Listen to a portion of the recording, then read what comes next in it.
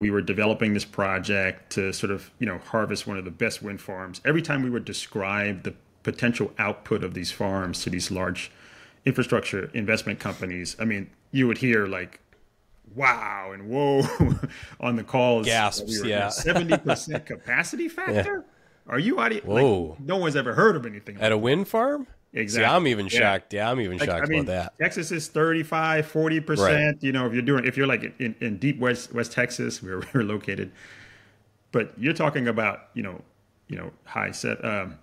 70% capacity factor. That's nuts, and, finding ways to monetize that. And through that process,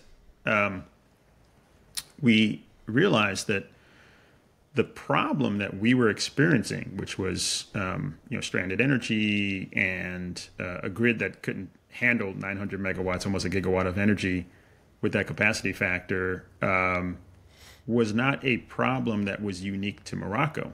I also learned a lot about the power dynamics on the African continent and how you have lots of these incredible resources that can't get monetized because you have this sort of chicken and egg problem. You can produce lots of energy, but the economy can't consume it. And then we learned that this issue is a bigger issue in the broader renewable energy space. And that led us to refocus our efforts, come back to the U.S., break the companies apart, form this Soluna Computing focused entity, which eventually merged with a public entity and so forth. And here we are today. So it's a long journey. It took about 3 years for us to get to that point. And then the last 2 years have just been focused on us executing on this new approach to bring computing to renewable energy plants that have stranded energy. Yeah, well, man, John, thank you for that.